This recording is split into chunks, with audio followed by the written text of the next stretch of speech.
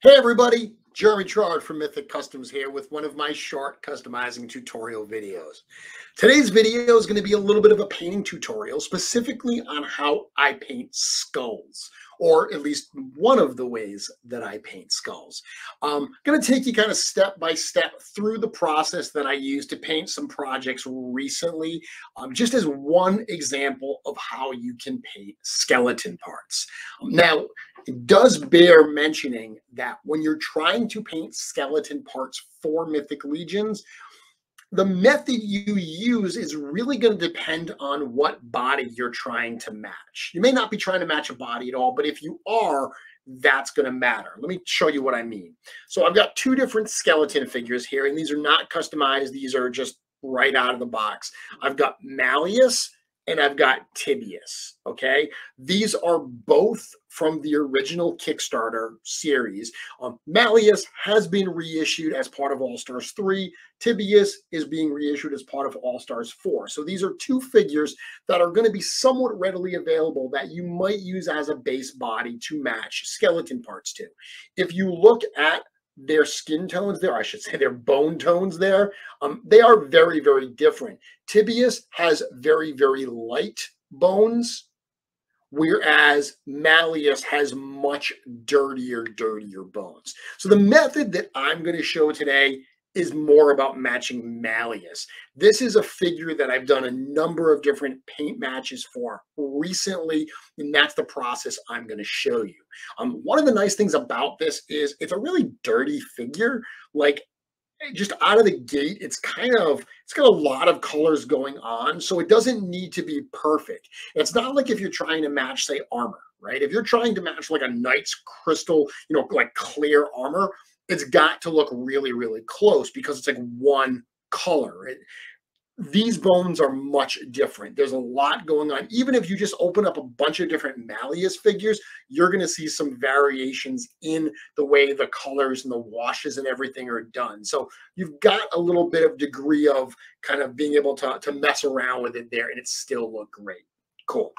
So the figure in question that I'm going to show you how I painted is a part that was recently offered through legionshop.com, and it's still available on Legion Shop. You can go get this from there. And it's this cool demon ogre skull. So this is a piece that I helped design. I worked with Tristan from Immortal Collections to do the sculptures. They were printed by Noble Bear Customs, and once again, they're sold by Legion Shop. So they're sold both painted and unpainted. If you buy them painted, they come like what is in my hand here. If you buy them unpainted, it's all up to you. I'm going to show you how I paint these specific heads. And it's a multi-step process, okay? So when you get it in unpainted, the first thing, I'm going to share something here. It's going to look something like this. It's going to just be an unpainted part. It's just gray resin. So the first step that I do for any unpainted resin parts is I base them out with some spray paint. I posted a video recently all about this exact topic, about the spray paint that I use, the Krylon Black. I would use that to get a nice solid base coat all over this piece. Ironically, that's the only part of the process I didn't remember to take a picture of, so I don't have a picture of it fully black, but I think that you can imagine what that would look like. All I'm doing is spraying it all black, turning it over. It usually takes a couple coats because it is a large piece. What ends up happening is when you spray it, you put it down, you spray all of this, but you're not going to get underneath it. So then you got to flip it over. It's got a lot of crevices in the eyes and everything. So you got to concentrate to make sure you get all of those. But once it's fully spray painted black, step number 2 comes in. That's going to be my first coat of paint. And the one that I like to use, again, I use a lot of Vallejo paints. So the ones I'm going to show here are going to be Vallejo. This is model color number 70913, and it's yellow ochre. This is the one that I like to use first, and big surprise, I like to dry brush. So the first step that I'm going to do, and I wish I could show you this in real time, but the reality is these take a while to paint. So I just don't have the time to record every little piece and splice it together. I'm not a videographer. I'm a customizer. I just try to shoot these things kind of real raw and quick. Hopefully they help you, even if you can't see me actually doing every step of the way. So the first step I'm going to do is I'm going to dry brush this yellow ochre. And remember, when you're dry brushing, you put that in the actual paint tray, dip your brush in, dry your brush off on a paper towel so there's the faintest amount of paint on it, and then you start very, very lightly layering it all on. Let me show you a picture of what that looks like. So here's a picture of the skull dry brushed. And one of the things I want you to notice is around those horns there. There's areas of this sculpture that aren't meant to be the bone color that I got some of that dry brushing on. Dry brushing is not a very precise method because you're just kind of, rubbing that brush on there to just get a little bit of paint on at a time and build it up. What's going to happen is it's hard to not get the paint in places you don't want it. That's totally cool. At this stage, you're fine getting some paint. You can notice that I've got a little bit of paint on the inside of that eye socket there. That's not a problem at all. Paint on the base of those horns. That's okay. You're going to paint all of that with that dry brushing, even those chains. Those chains aren't going to end up being that color. It is okay. This is part of the process of painting, is that you try to think about it in stages and you're always building up. There's going to be some stages where you get a little sloppy and you have to roll it back and kind of fix those later, as you're going to see. So that is going to be my step after it is fully black and spray painted. Now, the black that you see on the horns there, that's that spray paint color. That's that base coat. That's one of the nice things about using the black, because some of this needs to be black anyway. By doing that base coat, it saves me having to brush all that on later. So that's my next step there. After I do that, after I'm really happy with the way that that color looks, that base color there, the next thing I want to do is I'm going to do kind of a wash on there, right? So this is something, it's admittedly a kind of scary part of the process for me, because I love dry brushing. Dry brushing, you're putting on only a little bit of paint at a time. Really, really dry brush. It's very, very controlled in terms of the amount of paint going on. Doing like a paint wash is the exact opposite. And what I'm doing here is I'm watering down my paints. A number of times I've had people recommend watering down paints, and it's something I've started to do recently. I'm going to do another video about this in more detail, but for the purposes of this, let me show you what this looks like.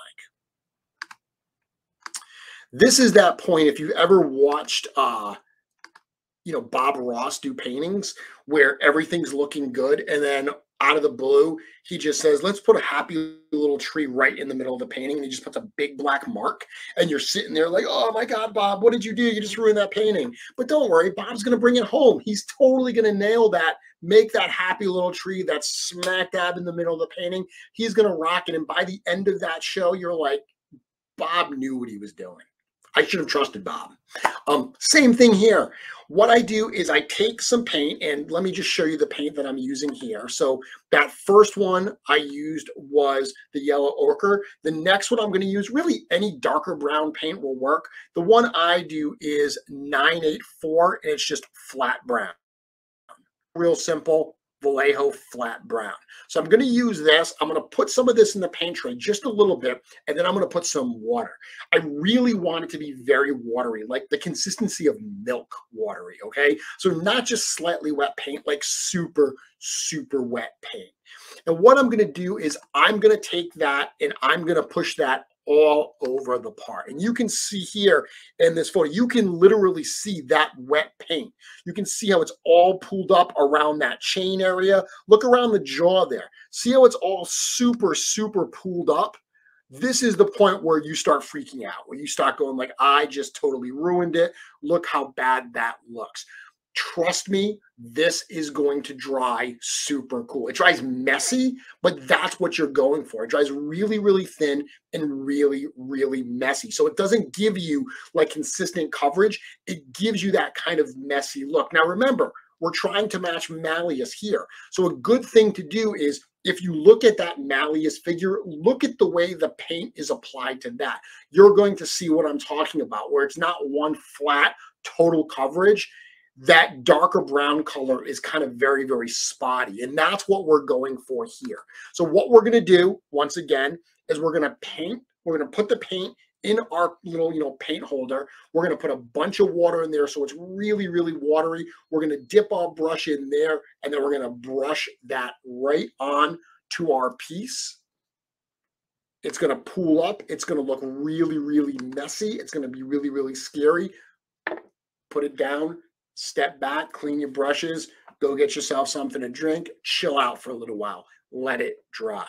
When you come back, you're going to be amazed at the way that it looks, how it really gave that nice kind of multicolored, dirty look to it. So the next thing we're going to do, let me bring up another photo here, as you see the step-by-step process.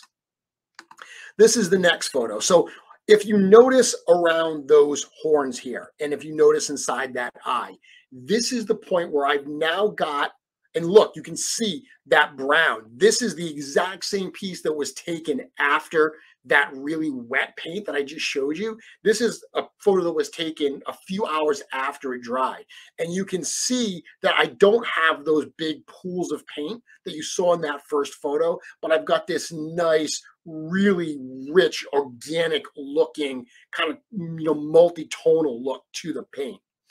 So what I'm going to do now is a lot of those areas that I was sloppy with, that I got some of that bone color, the yellow ochre and the brown. I got those paints on some of the parts like inside the eye socket on the horns. So now I'm going to paint those black. So I'm taking a brush, and you can see around those paints, you can see the paint's actually wet in this photo because I put it right on and then took this shot. That's what I'm doing. I'm getting those all back to that black color, so only the part that is bone remains bone. The chains I'm leaving alone for now. I'll get to those, but I'm doing all of the black pieces first. This step is really going to depend on the part that you're doing. In this particular case, I had those bones that I had to do. I had to clean them up. Different parts, whether you're doing skulls or not, when you dry brush and you get some paint on pieces that aren't meant to have that dry brushed paint on them, there's going to be a step where you just bring them back to probably that black base color and just a little bit of brushing on that. Next step here, those horns, I added a little bit of a dark gray to. So you can see now those horns, they have so much texture to them. This is some more dry brushing.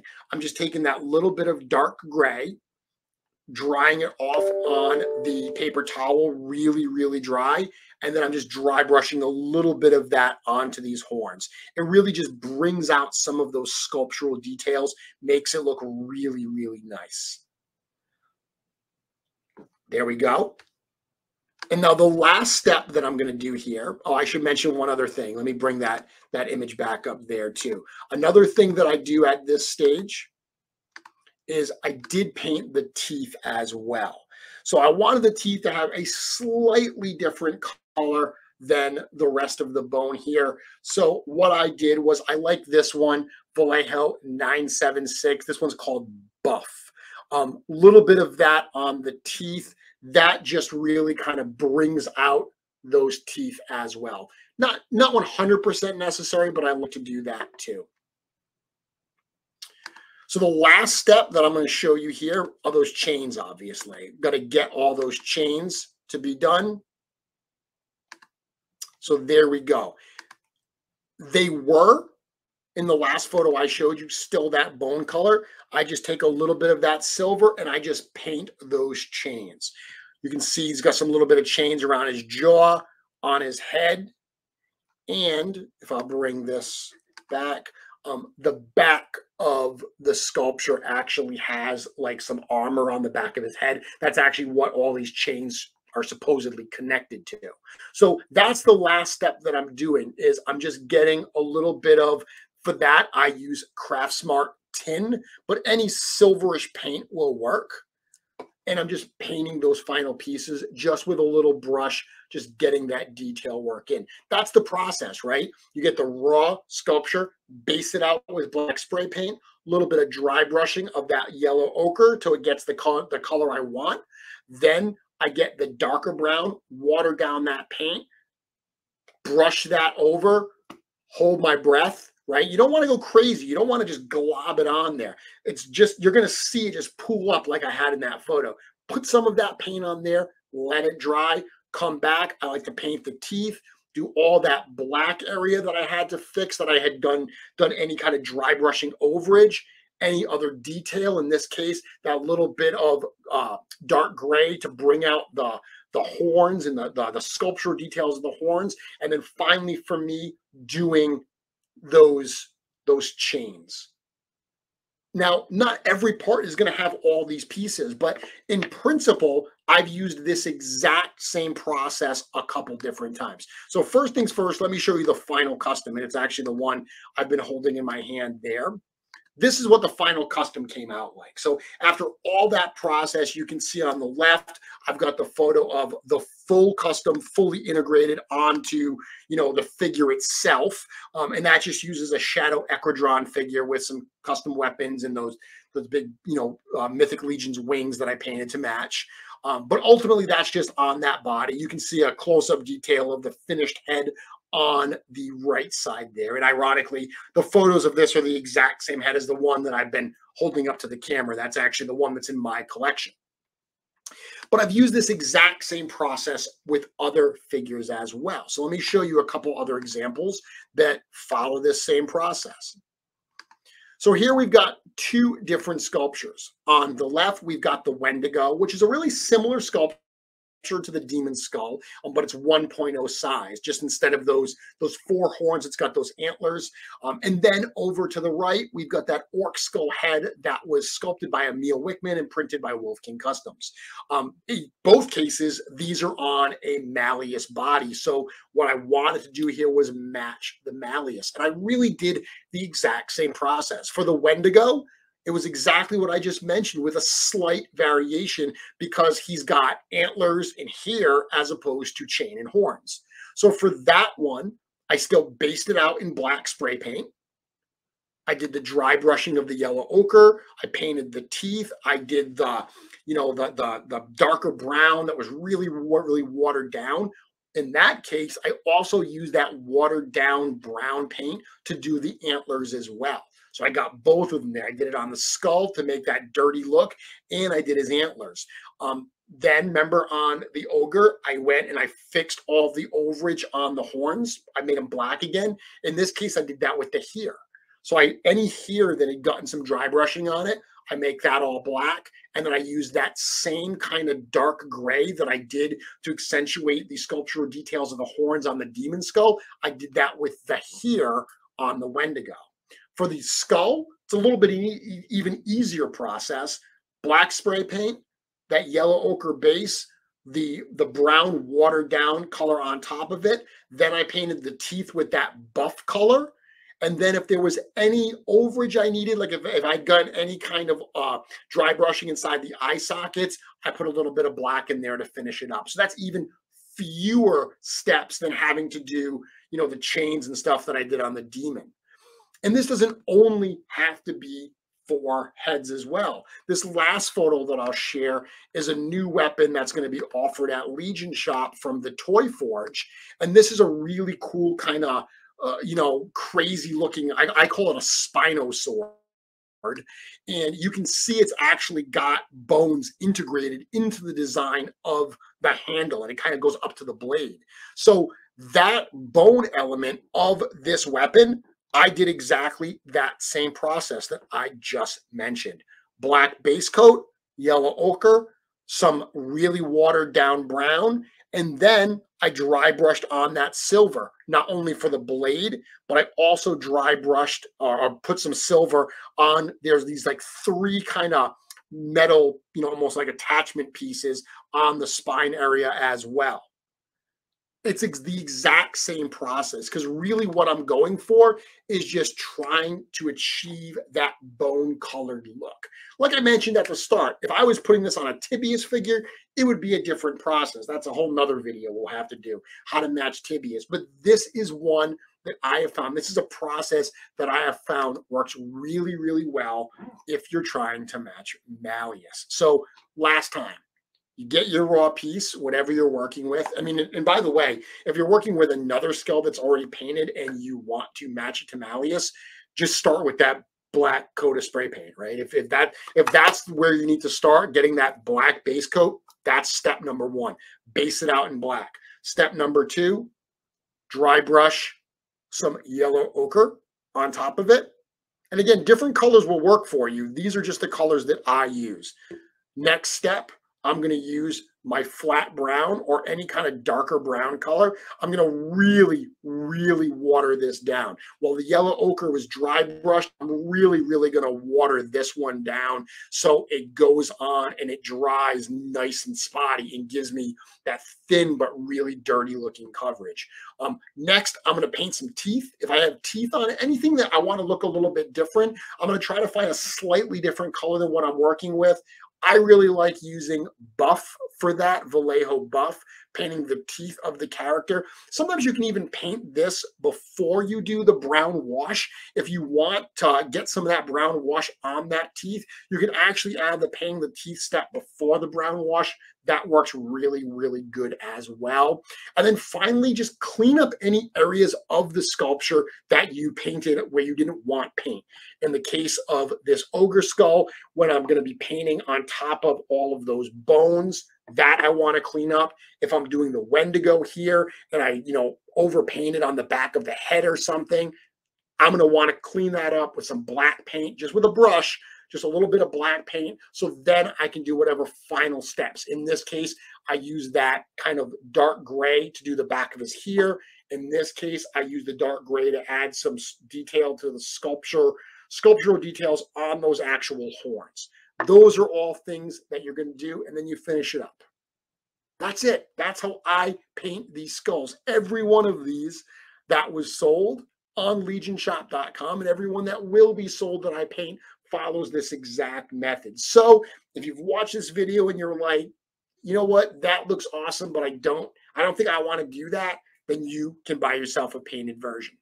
If you buy yourself an unpainted version and you want to try to match the work I've done, hopefully this video will help you do that. If you enjoy videos like this, please let me know by giving the video a like. If you have any questions or comments, that is what the comment section on the video is for. And if you enjoy my channel, if you enjoy the content that I bring you, please consider subscribing to the channel. Until next time, I cannot wait to see what you make.